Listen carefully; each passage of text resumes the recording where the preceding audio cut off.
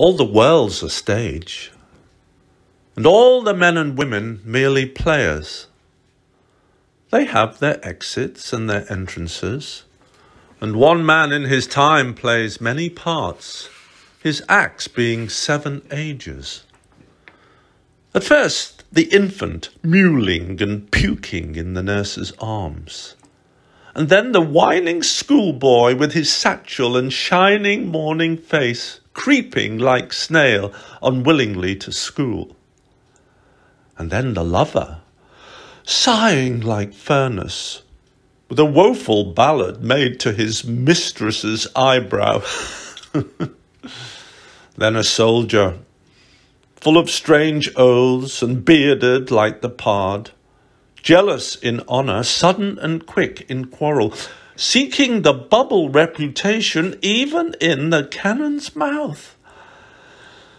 And then the justice, in fair round belly with good capon lined, with eyes severe and beard of formal cut, full of wise saws and modern instances, and so he plays his part.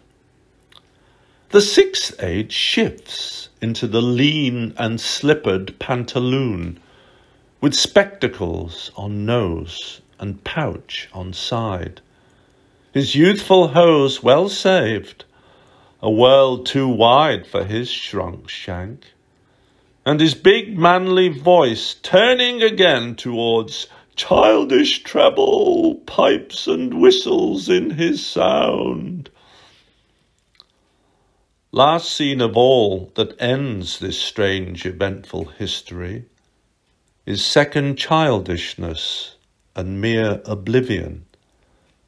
Sans teeth, sans eyes, sans taste, sans everything.